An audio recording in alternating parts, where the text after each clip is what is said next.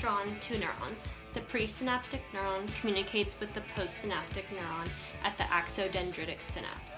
When an action potential or electrical stimulus travels down the presynaptic neuron and reaches the terminal gluton, glutamate, the most excitatory neurotransmitter, is released into the synaptic gap.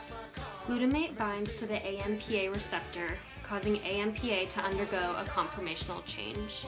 Sodium can now flow into the postsynaptic neuron. As sodium floods in, the buildup of positive charge repels the positively charged magnesium quark that blocks the NMDA receptor's pore. As more and more sodium floods in, the positive buildup of sodium ions causes the magnesium quark to pop out of the NMDA receptor. Under normal circumstances, glutamate would now bind to the NMDA receptor, allowing calcium to flow in and ultimately strengthen the synapse. Things would be completely different if ketamine was involved.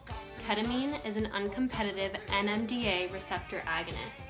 It binds to NMDA and effectively blocks the pores so that glutamate can no longer bind. Ketamine can also bind to NMDA receptors on GABAergic neurons, effectively inhibiting them. GABAergic neurons release the inhibitory neurotransmitter GABA. Both of these events lead to increased glutamate levels in the synapse, which have been associated with psychosis.